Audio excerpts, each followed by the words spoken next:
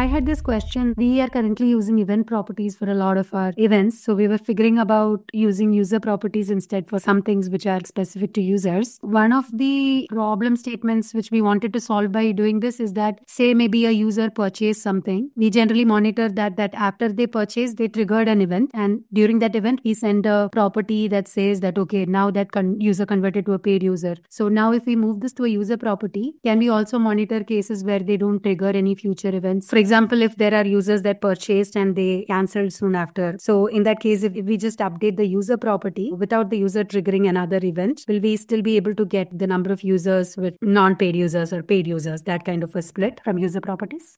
Once you set a user property, which is basically this, right? The plan type here is set to free. What it does is it populates a value on the user profile, which you can then use to segment data, saying, give me all the users who have a current profile value of X, which you would do in audiences. I would say something like user attributes, my user property during any time, and I could say most recently, right? So this is basically how we isolate users who are currently on a free plan, right? We build a cohort where we say show the current value for plan type is free or whatever. The second thing that user properties actually do is they contextualize any event coming in as of that point with the value of that user property. So imagine that if I say my current plan is free, I set the user property plan to value free, and then I trigger an event A. Even though you didn't send the context or a user property what my plan type was, it will automatically be appended to the event, because what happens is the event travels to the Amplitude server. They look up, hey, who is this user and what are the user properties for this user and the values. They append it and then it's stored and made available in your report.